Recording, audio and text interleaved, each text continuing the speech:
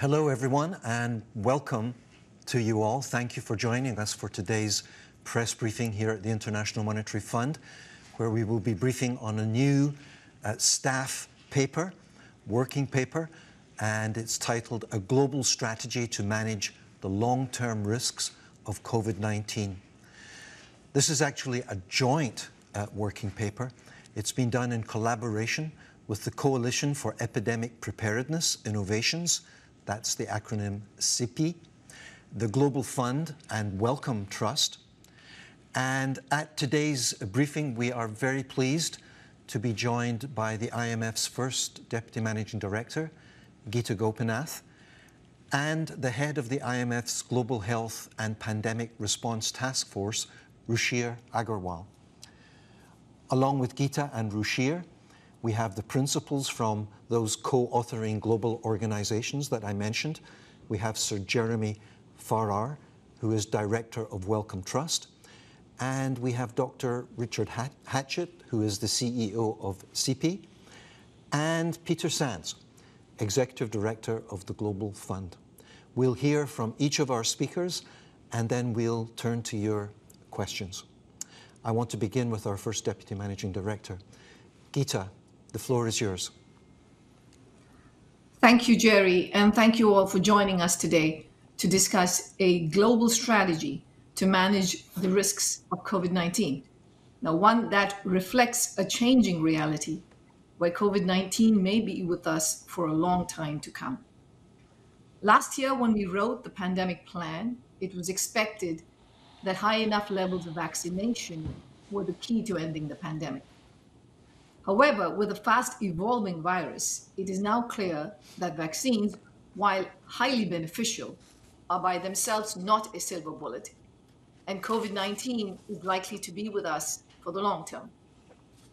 Now, given the many possible scenarios for the evolution of COVID-19, from some benign to some very severe scenarios, and given the limited resource constraints, the resources countries have, we need a new strategy.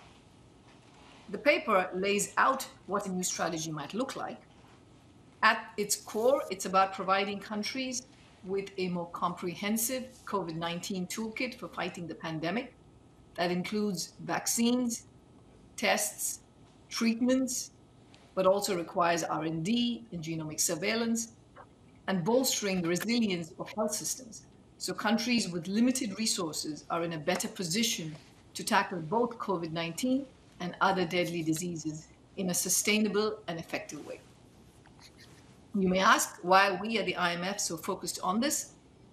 It's simple, because health security is economic security. As recently as our January World Economic Outlook update, we'd estimated the cumulative losses from the pandemic to reach around $13.8 trillion. This is going through 2024. The international community should recognize that its pandemic financing addresses a systemic risk to the global economy. Thus, we are calling for additional funding to fight pandemics and to strengthen health systems. This will require about $15 billion in grants this year and $10 billion annually after that.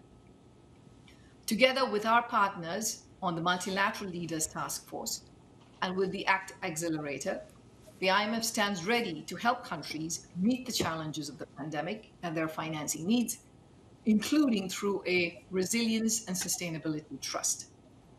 The cost of inaction for all of us is very high, and we need to act now. With this, let me hand it over to Jeremy. Jeremy?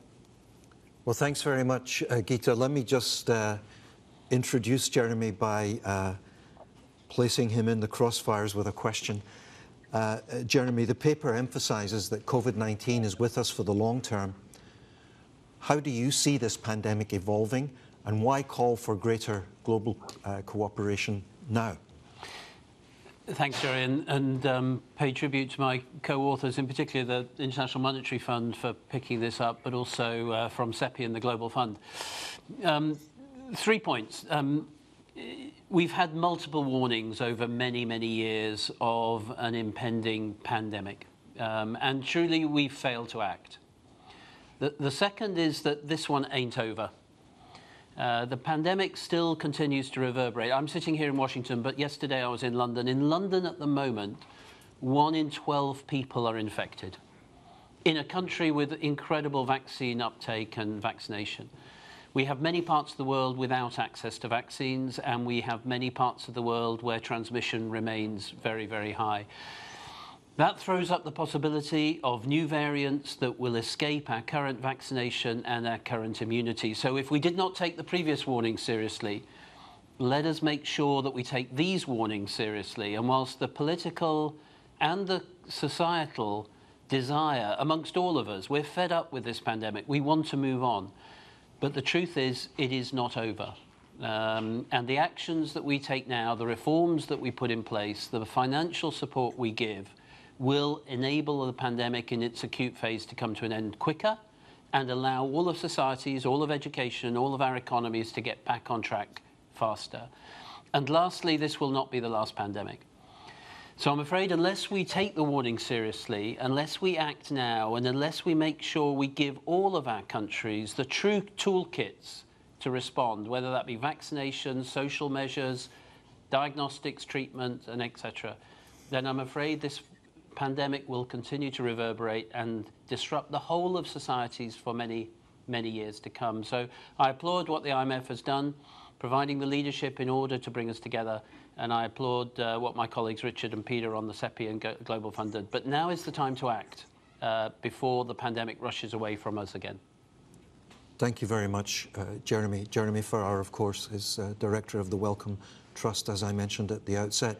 Let me turn to Dr. Richard Hatchett. And of course, Richard is the CEO of the Coalition for Epidemic Preparedness Innovations.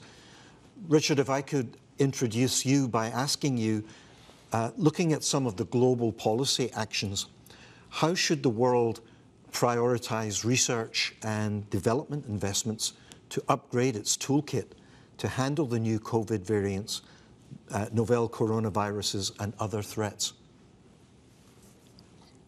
Great, thank you, Jerry. And I'd like Jeremy, I want to pay tribute to our colleagues at IMF and to my co-authors Jeremy and Peter for putting this paper together. I think it offers us an important opportunity to reflect on living with COVID. I just want to pick up where Jeremy left off. Omicron has revealed again that the virus continues to evolve. We're very fortunate at this point that the disease does appear to be milder, and in many countries with high rates of vaccination, that they are managing their way through the epidemics that have resulted. But it speaks to the potential of the virus to continue to evolve, and certainly we have no way of predicting whether we may see variants in the future that are as infectious or more infectious than Omicron, but that manage to evade the immune system more effectively and evade our current vaccines, potentially creating the opportunity for new pandemics to emerge from within the subsiding current pandemic. I think we face a triple challenge at the moment. We need to continue to stay ahead of the virus, and that means building on the vaccines that we have, developing better vaccines that are more broadly effective, potentially even that could protect against not only COVID and its future variants, but against other coronaviruses. That would be the ideal. But we also have to reconfigure our global system for production and distribution so that we can more effectively deliver vaccine products to the world. And we need to do that in a way, as I think Peter will talk about, that does not draw critical funding and attention away from other critical global health needs. For COVID-19, I think we need to continue to focus on investing in research and development for new, better, more effective, more durable vaccines. And we need, in the longer term, to build capabilities in which future viral pathogens, not just COVID, not just coronaviruses, but other potential viral threats no longer pose an existential threat to our way of life. We will do that by investing in platforms and capabilities that have already been validated. They will be the foundation for future global health security. Thank you. Thank you very much, Richard. And just before turning to questions from journalists, let me turn to Peter Sands, who of course is Executive Director of the Global Fund. Peter, how can investing in health systems and community networks help defeat COVID and prepare for future pandemics we know will come? Many thanks, Jerry. And look, this is a very august panel to be part of. You have two renowned economists in Gita and Lucia, and you have two renowned scientists in Jeremy and Richard, and then you have me. The paper makes the argument that we need to recognize and shift our strategy on the basis that COVID is here for the long term and that there are huge uncertainties around what kind of variants we'll face, and there's a spectrum of potential outcomes. The implications of those are quite profound. First, the fact that it's a long-term fight means that we need to integrate our activities in response to COVID-19 with other health priorities. And that, as you mentioned, means that we have to think in terms of the systems, including community systems, that can help us fight not just COVID-19, but other infectious diseases, such as the ones the Global Fund's mission is about, HIV, TB, and malaria, and prepare to prevent and respond to future pathogens. So that involves both investment in systems that are deliberately designed to be able to counter multiple different types of pathogen, but it also involves some trade-offs that will need to be made at a country level, reflecting the different kinds of disease burden and threat that different communities face. In many of the poorest countries of the world, it is diseases like malaria or TB that are actually killing more of their people than COVID-19, which is not to argue for underinvesting in COVID-19, but to recognize that we need to take a very integrated, holistic approach as we proceed against this disease. The fact that we face a wide spectrum of scenarios as to how COVID-19 will evolve has two very practical implications. One is that there's a significant premium to investments that deliver benefits across those scenarios. And this is exactly where the priority for investing in systems for health makes sense, because they deliver benefits regardless of whether you have a mild scenario for how COVID unfolds, or even more if you have a severe scenario. And they also deliver benefits against other diseases.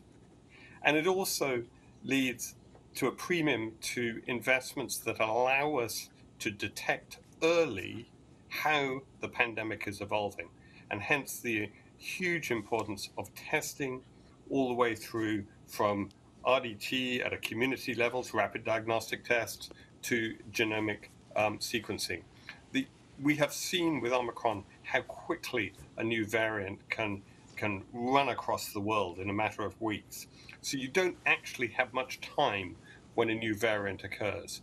But the earlier you can detect it, the earlier we can start thinking about how to shift strategy or what other medical countermeasures may be needed.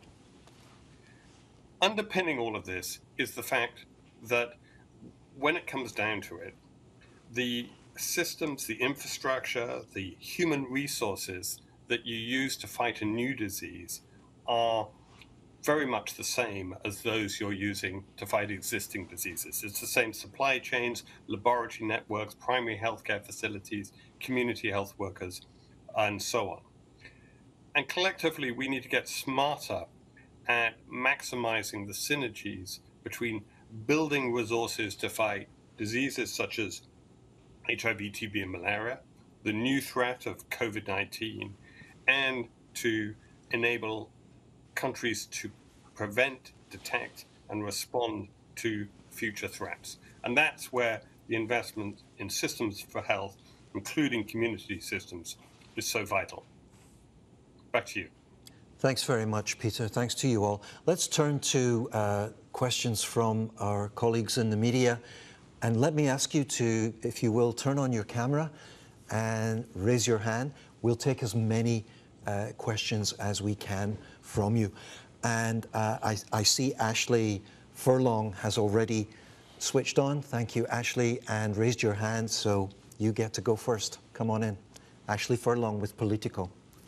Thanks so much. My question's about long COVID. You know, we're talking about the unknowns about the future of the pandemic and, how we recover from the pandemic. And I'm wondering how long COVID fits into that picture as we, likely going to be having millions, even millions more people living with long COVID. You know, how does that affect the economic recovery and sort of health systems recoveries as they cope with sort of the backlog of cases as we sort of emerge from a pandemic scenario?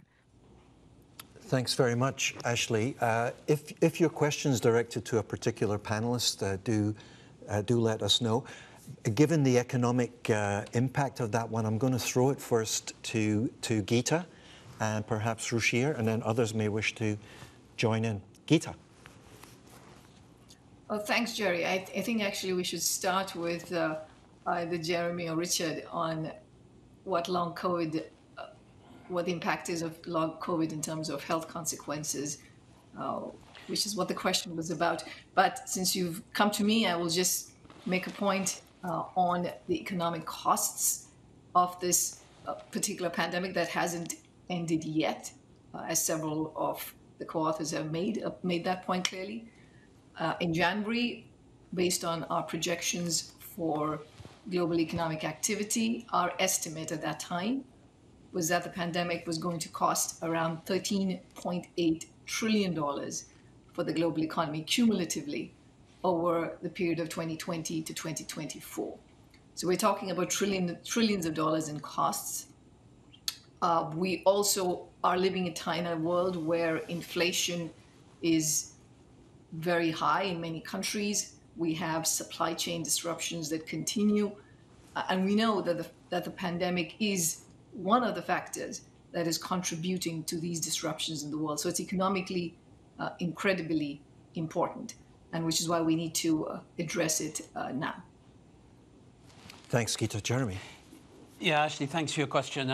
It's a hugely important question. We should just remind ourselves we're 2 and a bit years into this pandemic, and anybody that tells you that they know everything about this infection and its long-term consequences is to be treated with a pinch of salt. We don't yet know the consequences of long COVID. We don't yet know, as has been reported in many reports over the last month, that it seems that there are impacts on many parts of the body, including on the brain, including on susceptibility to things like diabetes. If you think of the number of people infected around the world, you would only have to have a small percentage of those impacted for the long term to have a massive health and economic consequence. We do know that vaccines help prevent some of the impact of long COVID, so it makes another argument to me for vaccination. It also makes an argument for early treatment, which goes to Peter's point about early testing and treatment. But we need studies around the world to try and document what the long-term health consequences and broader societal consequences are of long COVID, and those are being forgotten about. As the political expediency says, let's move on from this, let's deal with it like we deal with flu, let's deal with it as living with COVID. Things like long COVID are being forgotten, and I would counsel everybody to not think that the longer-term consequences of mass infection across the world, probably 5-6 billion people, will ultimately be infected by this infection, and therefore there will be longer-term consequences that we need to be aware of. Let alone on children. Children are often forgotten in this pandemic. We don't know the long-term consequences of infection on their children's development, on their education, and their long-term life consequences. So these are absolutely critical in questions, and humility in the face of a brand new human infection is absolutely critical, which is why this IMF paper is so important, because it lays out different scenarios that may be forgotten in otherwise political discussions. Thank you very much, Jeremy. I'm wondering if any other panelist wants to come in on this particular question. Richard, yes? No, go ahead, Rashir, please, go ahead. Perhaps just to build on what both Keith and Jeremy have said, one of the consequences also on the social side is on the human capital. So we've looked at, for example, school closures around the world, and there are deep inequalities in terms of how the long-term impact of COVID will stay with us. A lot of future generations are going to carry that impact for decades from now.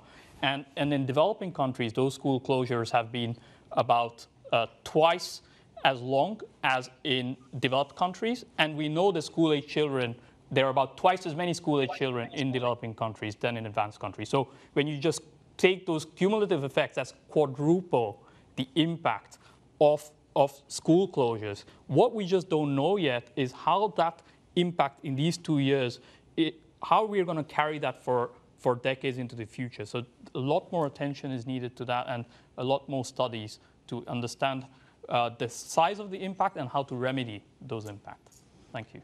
Thank you, Rashir. Richard, did you wish to come in? Yes, thanks, Jerry. Just to make a general comment, and it does kind of build on all of the preceding comments.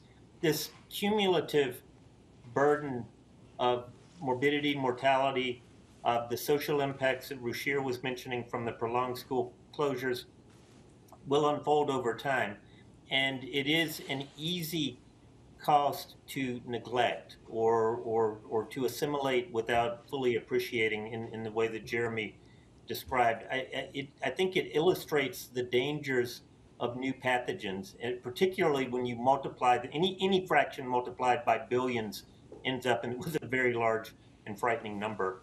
And I think it speaks to the importance, if we have the capability, and I would argue we have the technical means to dramatically reduce future epidemic and pandemic risk, not only from COVID, as we were mentioning, but from other pathogens.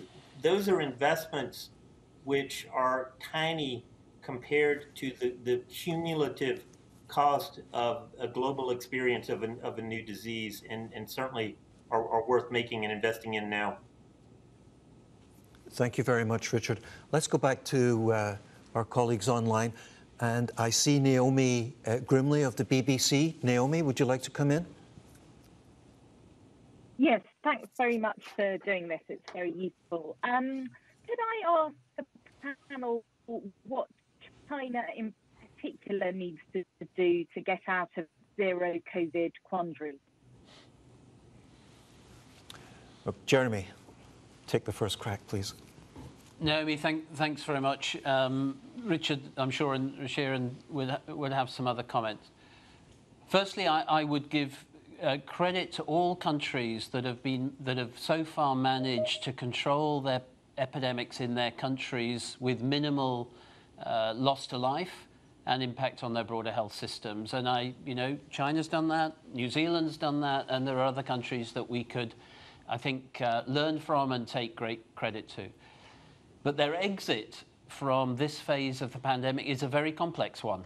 And China in particular is something I've talked about regularly. It is home to, 17% of the world's population, 1.4 billion people.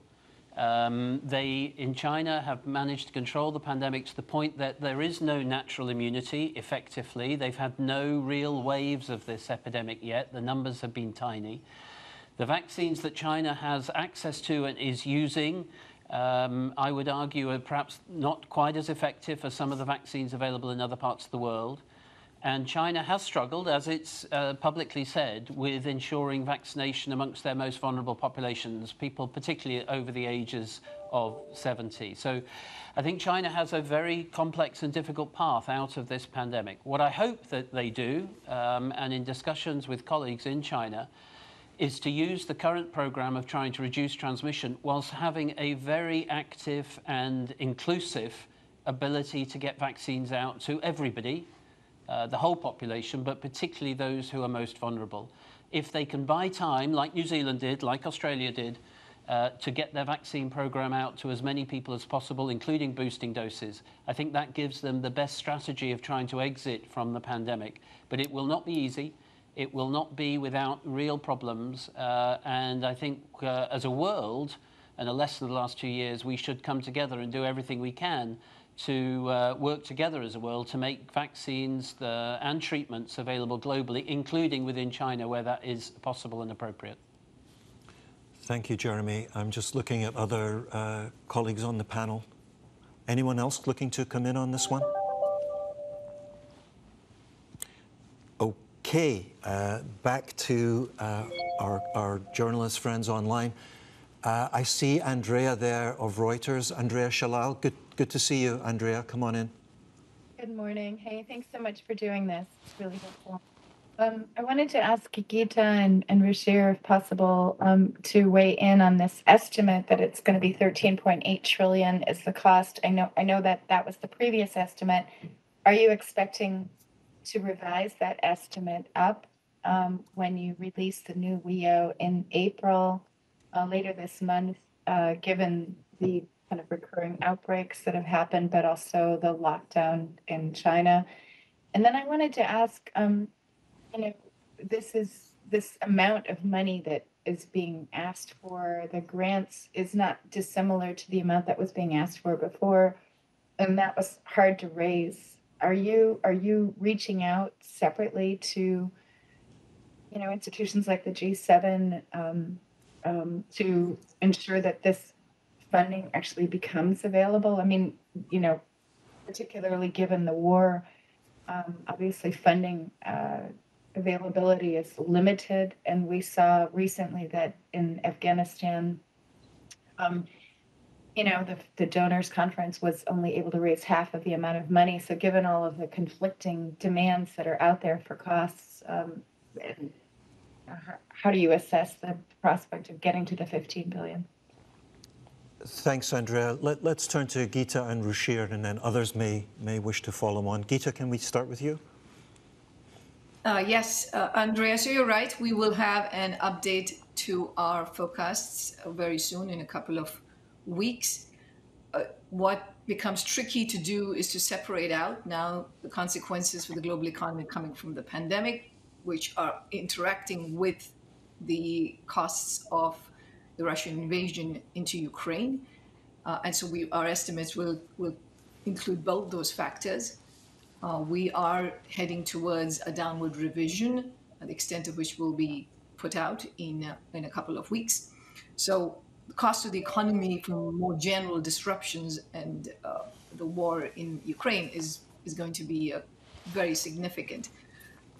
In terms of the effect, I think this was a point that Richard made, which is taking our last forecast, which is $13.8 trillion. And since the pandemic is not over and we have disruptions to the supply chain that continue and other costs, including human capital that Ruchir mentioned, that number is only going up. But when we're talking about already at 14 trillion, that is huge compared to what needs to be paid for in terms of preventing such pandemics from happening and for ending the acute phase of the pandemic, which is on the low billions. To your question about the number and the 15 billion number for this year, when we wrote our pandemic plan last year, the required grants were 35 billion, and the global community did step up. And so we are now down to a residual amount of 15 billion. So I would first recognize the fact that the international community did make funding available. It's just not enough, and we need to go the extra mile and close the last gaps, and also do this on a multi-year basis. Now, yes, you're right that countries are in a situation where they are being hit with multiple shocks. Their budgets are under strain. And this is another point that we're making here, which is when we make these kinds of investments, it can no longer just be about COVID-19, but a systemic approach. This is what Pete has mentioned, that we want a systems approach so that we are trying to help not just with COVID-19 disease, but with all the other kinds of health risks that exist. So we want complementarities, we want to amplify the effect. And again, these costs are small, very small, relative to the benefits of preventing future pandemics. Thanks very much, Geeta. Just looking at other panelists if they wish to come in on this particular question. Richard, please. Sure. No, I just to pick up, I mean, Geeta mentioned the $1 billion estimate. It triggered thoughts of the current debates on Capitol Hill about the COVID supplemental budget and the fact that international funding for COVID response has now been removed from that current bill. That's, of course, disappointing. It is understandable that donors are seeing multiple calls on resources. I mean, CEPI has just completed its Global Pandemic Preparedness Summit, which was part of our resource mobilization effort. Peter has a resource mobilization effort underway later this year. The COVAX AMC is seeking to secure funding. This is a very challenging time to secure resources, but I just to build on Geeta's point, I think governments that have conceptualized these kinds of expenditures, particularly related to ending the acute phase of the pandemic in the global south, have often looked to their development budgets, which are quite constrained. And I don't think they are conceptualizing the problem in the right way because of the kinds of ongoing costs that Geeta has underscored. And so failing to, failing to find the resources to end the pandemic now when the costs are so huge is terrible accounting within governments. And as many crises as we're facing, this is a crisis that will continue to unfold and unspool over time if we don't put the resources against it that it requires. Thank you very much, Richard. Let me turn to... Sure. Oh, sorry, Jerry, can I just Peter, chip of course. In? Yes, Peter. Yeah, just to repeat the obvious, the world is facing multiple simultaneous challenges. But in this kind of situation, I think it's imperative that we focus on efficiency, that we're making every dollar work as hard as we can, which is why I emphasize the importance of investing in systems that deliver not just for COVID-19, but for existing diseases and for future pandemic preparedness. And just to pick up on the point Richard made, the Global Fund this year is having our replenishment. We replenish on a 3-year cycle, and we're targeting to raise $18 billion at a replenishment conference that President Biden will be hosting later this year, which will add to the various demands on the richer nations of the world. But what I would also say is that it's incredibly important right now that we don't forget the poorest and most marginalized in the world, because all these overlapping crises, whether it's COVID-19 or the unfinished fight against pandemics like HIV, or the impact of higher energy prices and food prices as a result of the horrible war in Ukraine, they all end up piling onto and exacerbating the misery, the deprivation of those who are poor, marginalized, displaced populations, and so on. And it's critical, I think, that we don't forget them as the world has to make some very, very difficult trade-offs. Over. Thank you very much for that, Peter. Let me go back online, and I see The Economist is with us today. Natasha Loder. Natasha, would you like to come in? Yes, hi, thank you for taking my question. So we're moving into an era of plentiful COVID vaccine supply, and I wonder if I could challenge the panelists on the 70% target for vaccination. The report talks about this, and it's not clear to me what the ongoing health or economic basis is for this. The 70% target must have been, I assume, but correct me if I'm wrong, set at a time when we hoped to prevent infection and reach some kind of herd immunity. And very clearly, we're in a situation where that's just not possible with the vaccines that we have to hand. And it's also a target which is set globally and actually isn't what many nations want or the individuals in them.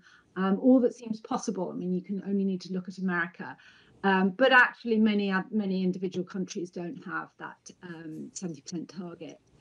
And then related to that, I'd like you to talk about, realistically, is this something we actually need to do, given the other health priorities as well? And then related to that, and the fact that we are facing a glut of vaccine this year and that suppliers are starting to trim the quantities, it seems to me that the kind of most pertinent question that we're faced with now with regards to vaccines, which is one of our major tools, is how much government should continue to support the production of these vaccines this year and next year. Thanks very much, Natasha. We'll probably make this the last question, so I'm going to give everyone an opportunity to come in on this one. It's just a question of who would like to go first on this question of vaccine targets, vaccine production, and so on. Looking to go? I'm happy to, but Richard may want to come in, but I'm happy to follow Richard. Yeah, sure. No, I'm happy to jump in. I mean, I think the value of vaccination in reducing the severe morbidity and mortality of COVID is quite clear. And countries that have achieved high vaccination rates, especially in their most vulnerable populations, are now entering a phase where Omicron is sweeping through, causing tremendous amounts of disease, as Jeremy pointed out in his opening remarks, but yet being managed, and systems are not crumbling under the wave of disease. So achieving high rates of vaccination is something that should be a target for every country. Achieving very high rates of vaccination in the most vulnerable populations is an absolute priority. And I think Natasha, to your point, we're now coming back to conversations that are emphasizing the importance of getting vaccine to the highest, most vulnerable populations as a high priority. I think we're also, as we enter an era of plentiful vaccine supply, where supply constraints are no longer the problem, we're also shifting towards, at least through the COVAX mechanism and our efforts through COVAX, to meeting country-driven efforts, or to letting countries take control and tell us what they're trying to achieve, and then we're trying to provide them with the tools to meet those goals. And different countries will, over time, I think, define different targets and goals for themselves. And I think it is incumbent upon those of us working in the multilateral community to try to support countries in those efforts. Jeremy, I don't know if you want to add anything. Yeah, I would, and it's relating to the humility of 2 years into a pandemic, Natasha, and a sense of a no-regret policy. A few things scientifically. I think we are very clear now that a combination of vaccination on top of or not natural immunity gives you better protection, and boosting doses gives you better protection. Vaccinations, as Richard said, remarkably prevent severe illness, hospitalizations and deaths. They don't have zero impact on transmission. They do have some impact on transmission.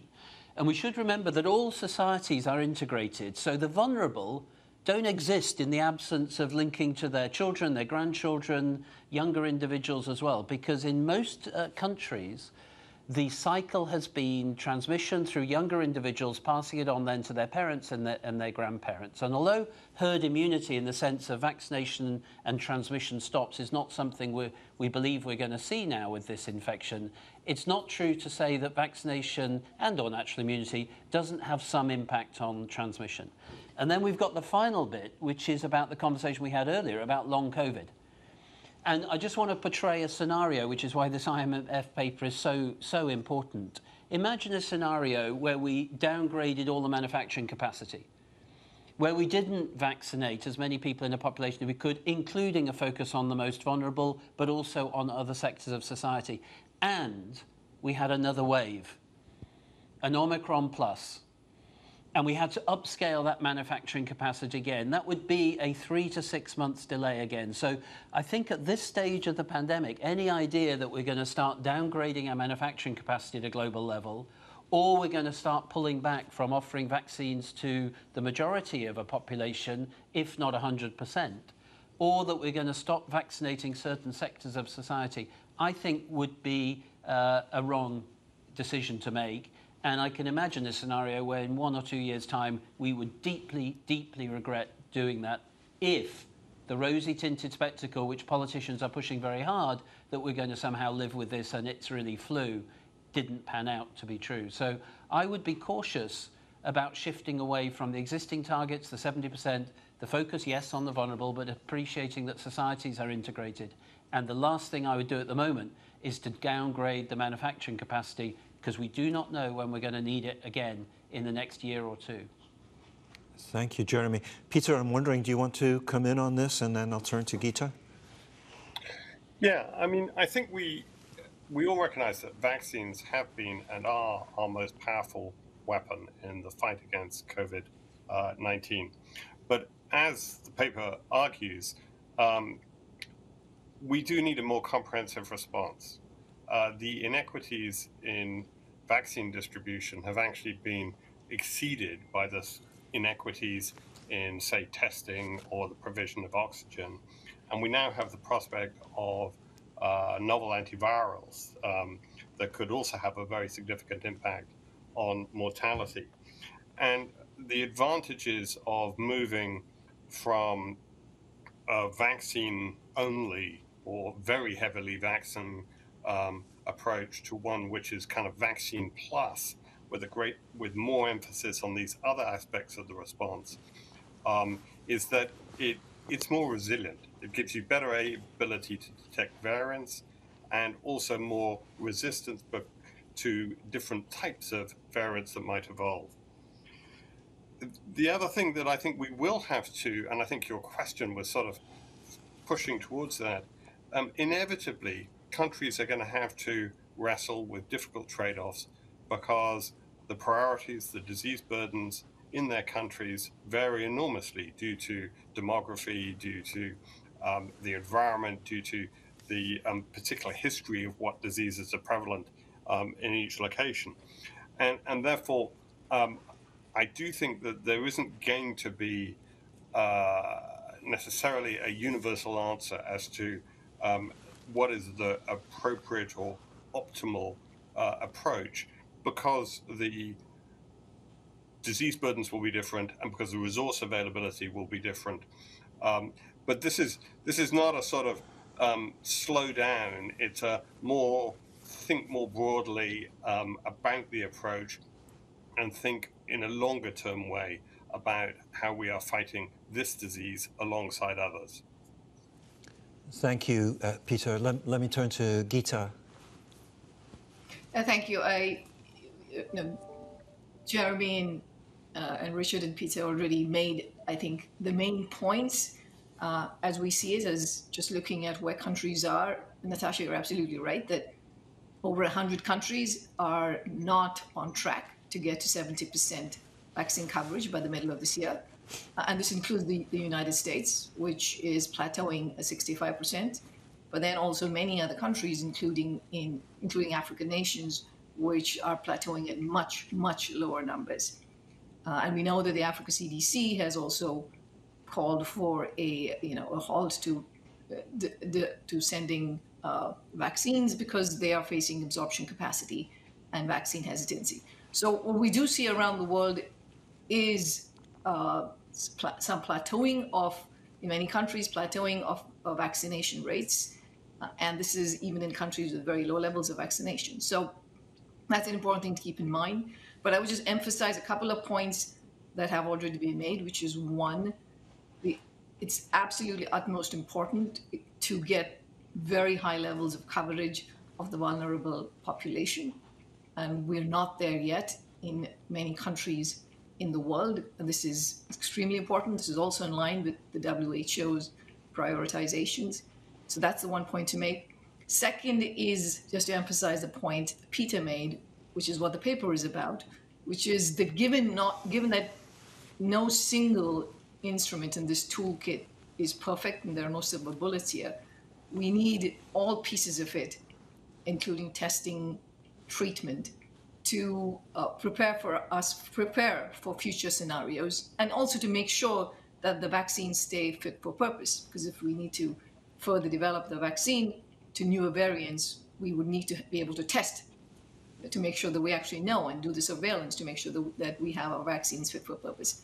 And then lastly, in terms of the fact that countries have resource constraints, and so while we should certainly push for as big vaccine coverage as possible, sometimes it's going to be like pushing on a string and you're not going to get very far if there's very high levels of hesitancy.